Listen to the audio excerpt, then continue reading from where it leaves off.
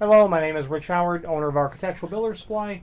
This video is to bring you a closer look at the Kaba Ilco 1650-04-11 letterbox lock with long ear. That would be a reference to the tabs on either side. Back side of it. It's a replacement for Cole, Amalgamated, and Columbia style. This key does include two keys, and they're keyed differently from the factory. Should be what you'd want for a mailbox. The key is removable only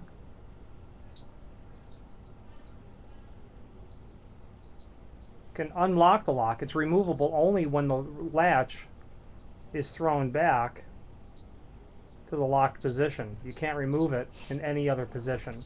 So only when the lock is locked again. So you won't be able to leave your mailbox unlocked accidentally.